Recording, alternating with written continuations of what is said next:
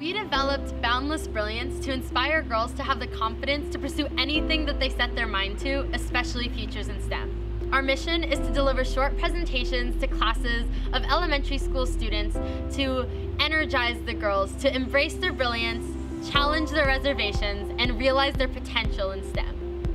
When I was in middle school and high school, I competed in science competitions. And every time we went somewhere, I would look around for the other female competitors. And there were so few of us compared to all the other male competitors.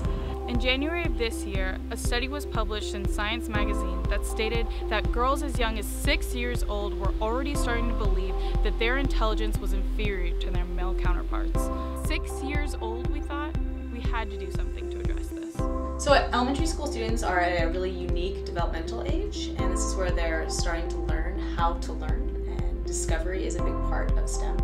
Our experiences in science and math classes, research labs, and workplaces have proven to us that there's an urgent need for a program that addresses systemic sexism in STEM fields.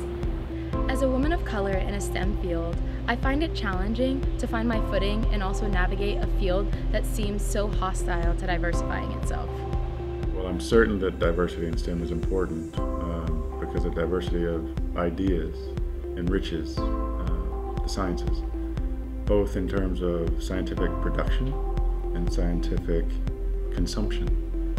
And I think the mission of Boundless Brilliance is entirely consistent with my idea of not accepting any artificial limitations to the potential of scientists. Each presentation is 30 minutes in length and contains interactive activities, empowering dialogues, and a collaborative science experiment. Our experiments emphasize teamwork, the scientific method, and learning from your mistakes. In the presentation, we ask the class if they ever get questions wrong in class, because we want to reiterate that it's okay to make mistakes, and getting things wrong is a big part of the learning process.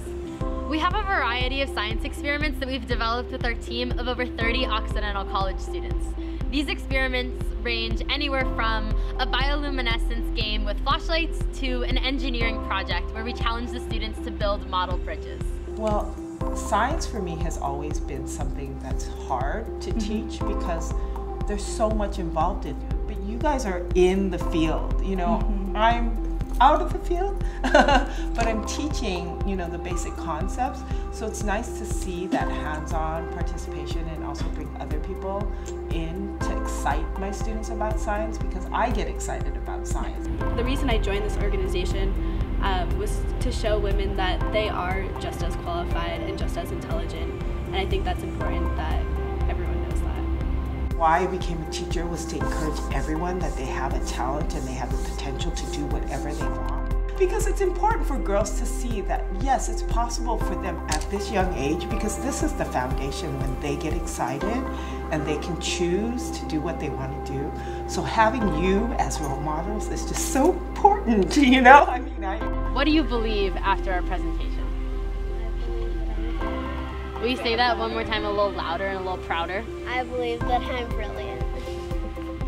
If you'd like Boundless Brilliance to come to your classroom or extracurricular organization, Please contact oxyboundlessbrilliance@gmail.com. We're also seeking funding to turn our vision into a reality. funding would go towards supplies for science experiments, transportation to local elementary schools, and our I Am Brilliant stickers that we give to students after our presentations. So if you're able, please donate to our GoFundMe linked below. Thank you to everyone who has and continues to support us.